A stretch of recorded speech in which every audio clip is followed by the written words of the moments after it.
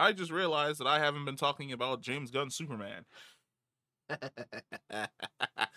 let's uh let's scroll up to the top, shall we? First off, bright colors.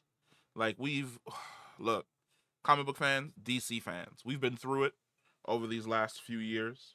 Um One could most certainly argue that I almost said James Gunn, that Zack Snyder washed out the color out of Superman and all of the heroes.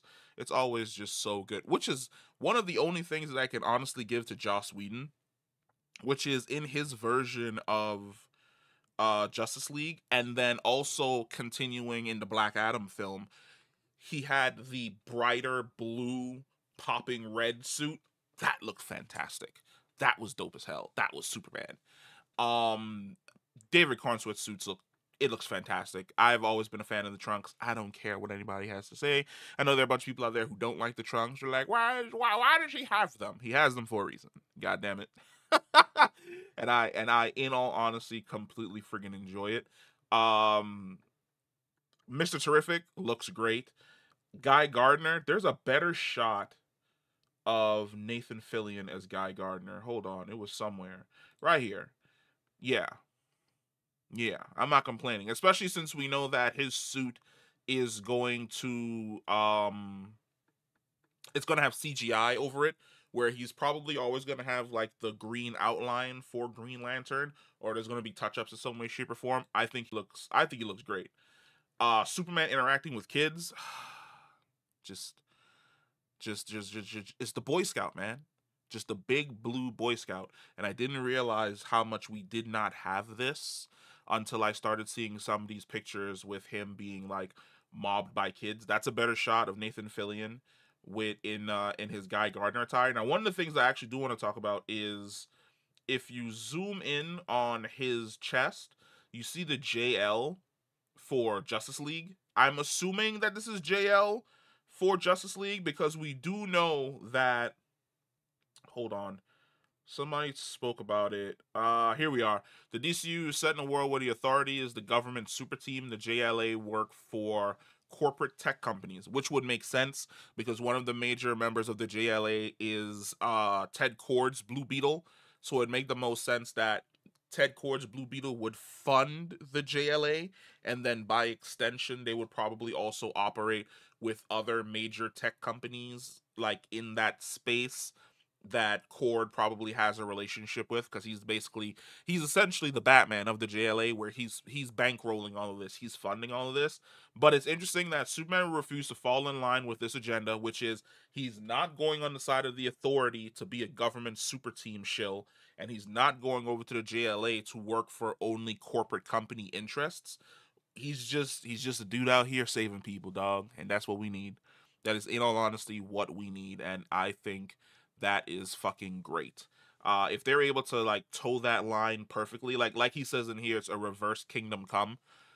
Yes, where you could honestly say that Kingdom Come is superheroes losing their way, Superman coming out of retirement to show the heroes that the old way of being a Boy Scout hero is better than the anti-hero collateral damage versions that they had essentially become.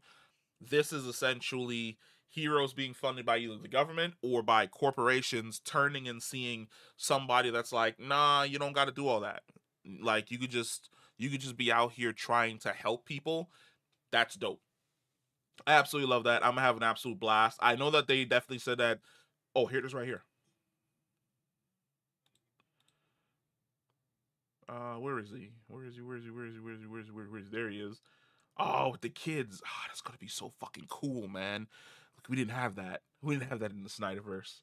In the Snyderverse, he did probably just flew straight down and power bombed the ground and annihilated everyone or something stupid. But I is it retroactive hate? No, it's not retroactive hate. I saw the direction this was going in during Batman v Superman when I was just like, I don't think we need to go that dark in regards to Superman. Batman, sure. Superman, not really.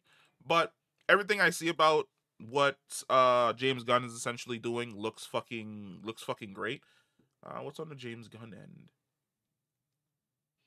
and for the most part, I've been trying to stay away from spoilers because I really don't want to be spoiled by anything. Christopher Reeve, his son is going to be an anchor in Superman. That's freaking dope. Um, I really don't feel as though with Culture Cave typically posts things that are um, it's not for attention. What's the word I'm looking for? Clickbait. And it's like, my man here looked fantastic as Green Lantern. He looks fantastic as John Stewart. And but to be quite honest, I wish that James Gunn would go hire him and bring him back. But at the exact same time, he looks like nerdy douchebag Guy Gardner. And I'm 100% looking forward to it. I'm also looking forward to seeing Hawk Girl in action. Oh, this movie is going to be so fucking good. A lot of people are saying Dr. Manhattan.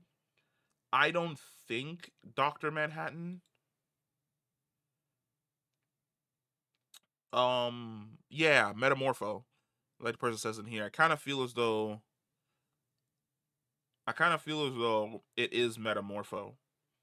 And like the commenter said, it's possible like he wanted it to be practical effects, but to be quite honest, I kind of feel as though Metamorpho with practical effects is kind of hard since he's constantly changing his body. I kind of feel as though this is like the only time where I'm like, CGI? Yes. But yeah, let me know what you guys think about all this stuff coming out. These behind the scenes shots coming out for the Superman film. It's funny how some people act like James Gunn Superman doing wholesome stuff like saving dogs is really overdone and cartoonish, when Superman being serious and somber has mostly been the go-to tone to live action from the late 20 years. I think this is what's overdone. Yes, this is in fact true, which is making Superman serious and gloomy. Which I will defend this film till the day I die, which is Superman Returns with Brandon Routh.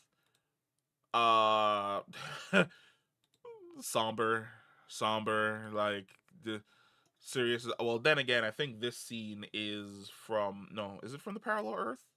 It's probably not from the parallel Earth, but um, Holchin's Superman is really good, like really really fucking good. And I think his Superman is the one that hits the right tones of serious but also goofy. But we'll see. Which is hilarious that I'm looking at the Superman behind the scenes leaks when I've been dodging Deadpool like the plague. Anytime I come on Twitter and I see Deadpool and Wolverine, I'm like, nope.